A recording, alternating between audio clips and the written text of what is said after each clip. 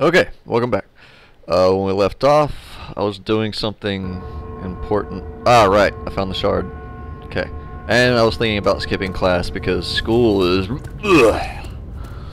Ugh, God, I hate school. Okay. And we came from that way. Things were starting to shake. Okay. I thought there was another door over here. Obviously not. Let's go up the spiral staircase. Going up. Going up. Going up the stairs, going down the stairs, going up the stairs, going down the stairs, going up the stairs, going down the stairs, going up the stairs, going... My God. It's hard to walk up these things. It's James Madison. Nope, never mind. And it's Jesus.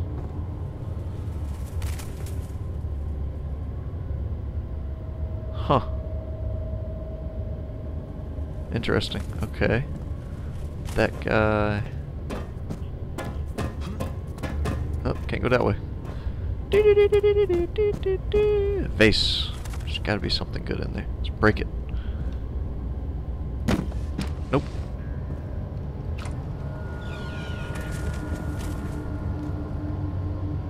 Tinderbox. Yes. A rope? Of course. What is this? Oil! Yes! Oh, yes. What's in here? One of those things.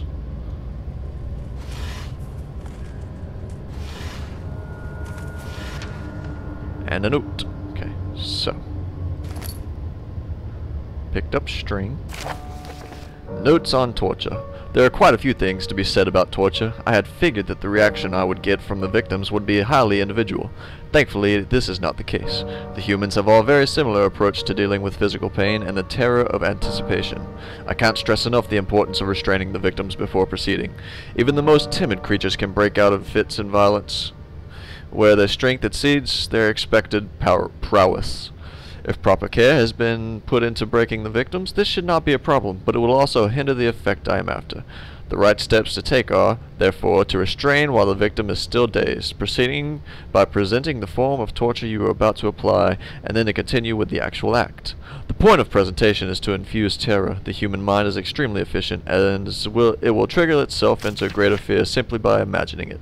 While applying pain, make sure to avoid massive damage, as it will prove more efficient if the process can be sustained. Also apply the pain in doses, if possible with breaks to let the body settle. If you are whipping or cutting the victim, strike once, wait for the pain to subdue, then strike again. As long as the body suffers, it will continue to produce vitae and saturate the blood with its properties. Only with careful performance will the victim yield maximum effect. If the victim doesn't behave as expected, it is likely that all will be for naught. Therefore, or before this happens, feed them the amnesia drink, and they will, and try again later. Okay. So. Boop. Is it you, my love, I miss the most? Or is it perhaps myself? I know what I have become. I am not blind. I am a monster to them, a demonic sultan perched on a dark mountaintop. There is little I can do to redeem myself. The Black Eagle fears me, and after Napoleon's defeat, it is only a matter of time before they will demand my head on a platter. I must remove myself from this land. This time it must work. If I can't return home now, I shall perish. Interesting. Okay. Thank you for protecting me, Mr. Chair, but you are done here. Okay. Oh, wow, it's a lot easier to go down than it was to go up. Awesome. Okay, so where was the exit? This way? Nope. That way. Wee, wee, wee. To the nave! Carefully cutting the man open made him think. This is how father must feel about his craft. Being an artisan, relying on one's skill to perform something so delicate, grants a certain form of pride.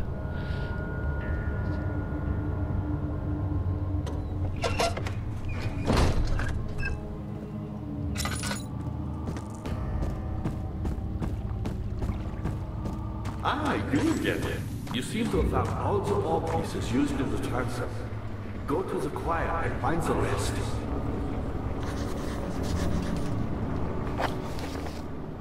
Can be found in the choir. That must be this way.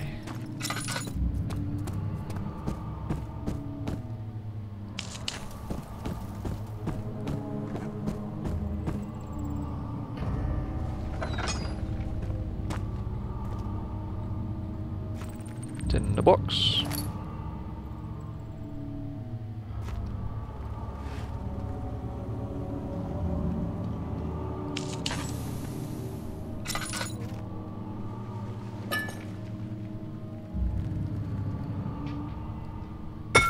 Ha. Okay.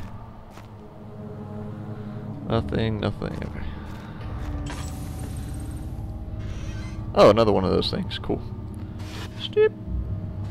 Slip. Oh, it's in the box. Slip. Agrippa channels Weyer. Weyer wants me from the other side. I trusted him with my true reason for my efforts, and still he insists on me releasing Agrippa. How an enlightened man can show such lack of compassion in a seat of power disgusts me. I can't bring myself to part from Agrippa as he is and has been for centuries my only link to the worlds beyond. Weyer claims he tries his best to release me from my banishment, but that he needs me to give him Agrippa first so he too can help. If he could guarantee success, I would happily oblige, but how am I to part from him if my return might be denied? I know what they are capable of. I have seen their deception. Optimism is a most hopeless feeling, but I must retain it. I shall prepare for his release. To release Agrippa without killing him, Weyer told me to feed him a tonic made from a paralyzer, vitae and tempter. The poisonous fungi should work as a paralyzer if I can find the internal gland from a large specimen. The choir seems to be a fertile ground for this sort. I should then be able to extract its contents with the proper tools. The vitae could be extracted as usual from any agonized human victim's blood. I just need large amounts to distill it properly. Remember to collect this during the next torture session. Tempter, on the other hand, will prove more difficult. I don't think it exists in this world. Simply writing the word with these letters looks wrong. I believe it is a property of the secretion in the water-dwelling carunc. I will have to address Weyer with this, as he will have to supply me with a host. Also, a properly prepared well should suffice to contain. Hey, I found a well.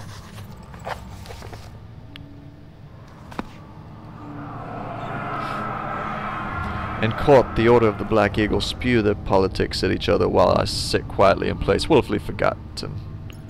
Forgotten. Once in a while, someone will notice me and lose themselves in a silent cower before regaining their senses. They all know I am the one and the same Alexander who helped their fathers and grandfathers to found this great order. I've seen them take their fathers' places, and they too will grow old and pass away, while I remain the same, aged not by time but by anguish. So you are immortal.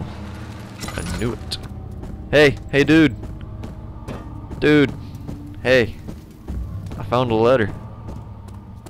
How are things coming? Incredible. You found Vile's recipe. Then there might still be a chance. Ow. Listen Sorry. carefully. Alexander is working on opening a gate, a door to another world. It's where he wants to go. If you could put your anger aside, let him open the portal before you take your revenge. Let me pass the gate then. Please, find the ingredients and prepare the tonic via the scribes. And do so before you assemble the ore. The barrier keeping you from the inner sanctum will only be breached for a short time. Unless everything is taken care of before mending the ore, you won't be able to save me. Memo.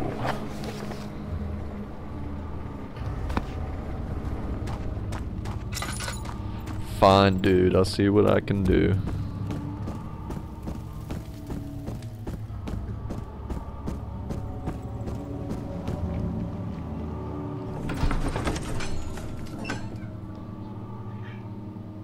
Such filth, you thought. Good men can safely cheer on their departure, as they are nothing but a burden of mankind. They shall not be missed. Definitely don't need that in here. Hello, rooms. A note. Ah! 15th of August, 1839. The blood wards are failing.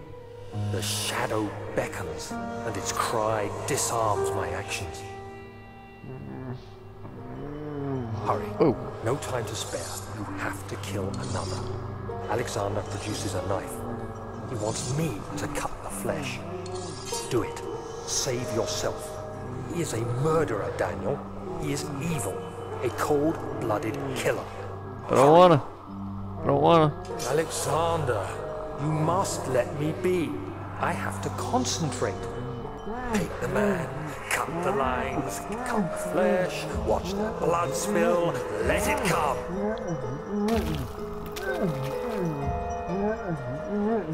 Please, I didn't do anything. Paint the man, cut the lines, paint the man, cut the lines. Please, the man cries. Now you see. Well, that was creepy. One life for another. You hear me, guardian of the orb? I did all this for you. Now, once more, withdraw your shadow from my domain.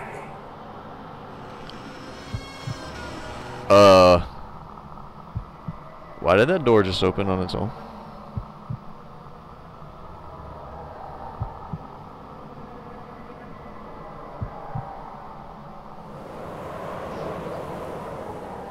Alexander, there isn't much time.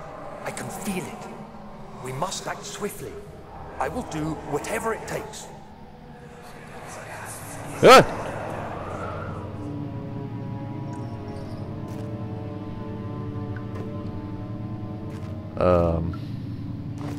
Righto. That was freaking creepy. Maybe she knows.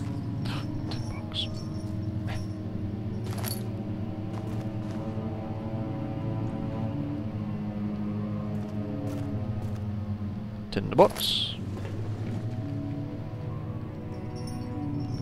After the men had secured the prisoner, the ritual began. Cool. Okay. Right. Whee! Wait. Okay.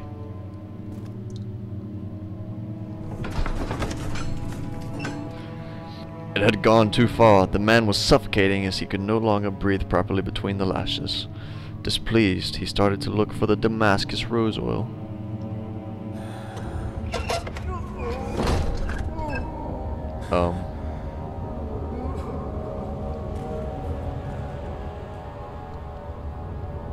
Alright, well. What are my intentions, Daniel? Salvation. It used to be yours, but now you only seek misplaced revenge. How do you justify your violence? Is it for the greater good? Are you doing the world a service? It is you who caused all this pain and death. If you had accepted your fate and submitted to the orb when you first discovered it, none of this would have happened. It is curiosity in league with your selfishness that is killing us both. Right, well, that's about 15-ish minutes. So, I gotta cut it off. Next time we will do the choir room. I'm Yasak. You have been watching. Congratulations. Goodbye.